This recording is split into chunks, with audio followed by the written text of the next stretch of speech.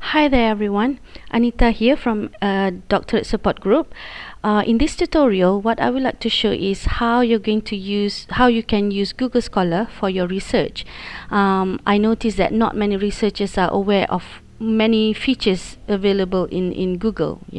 So what we're going to do is we're going to look at how you can fully maximize the use of Google Scholar. So obviously with Google, what you need to do is you need to sign into your account.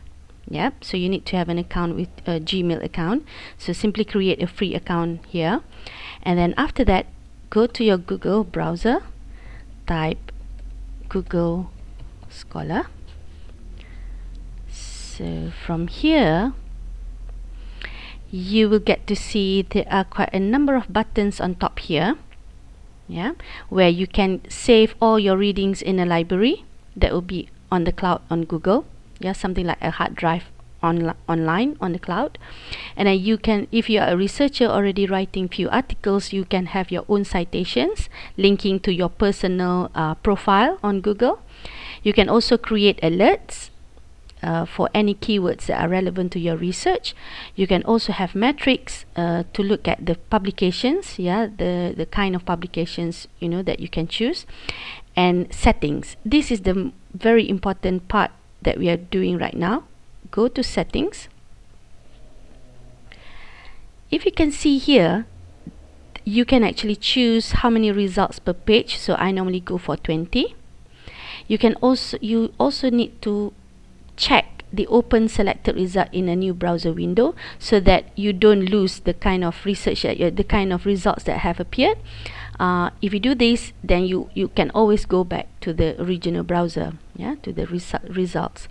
And here is, I think, a very important features in Google Scholar, where you can it allows you to import citation into your favorite bibliographic manager.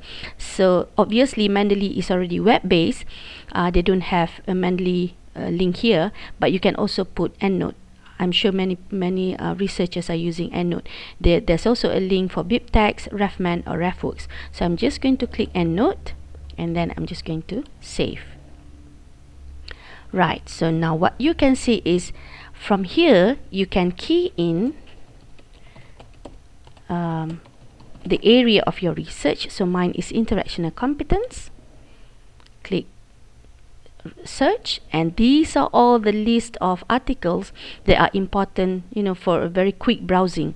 What you can do, you can actually save this article into your own library, like I said.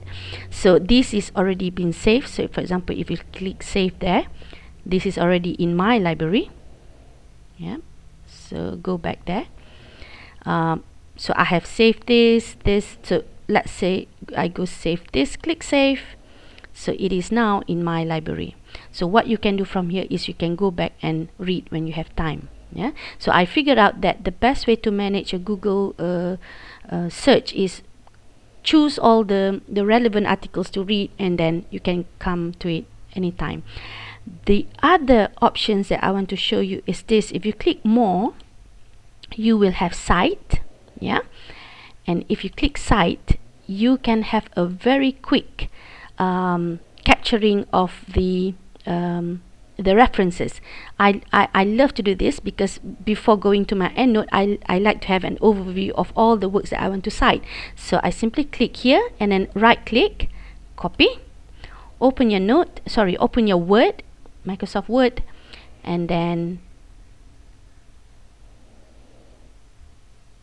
right click again so that you get to paste the references here. So can you imagine, you can do this very quickly.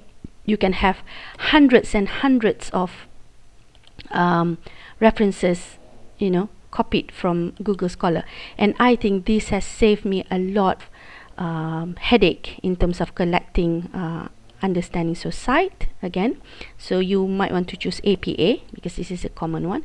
Right click, copy, go to Word, and then right click again, paste. So do this, and in no time you will get to have all kinds of references very quickly. Cite, right click, open Word, and paste. So I would suggest for early researchers, year 1, yeah, because you may not read all of the references, but you get to have the references ready for you in a Word form. So that's conclude the tips for today.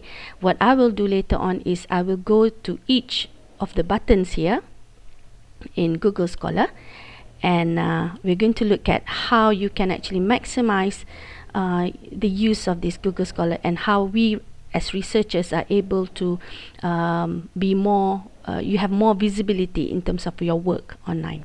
Okay, thank you.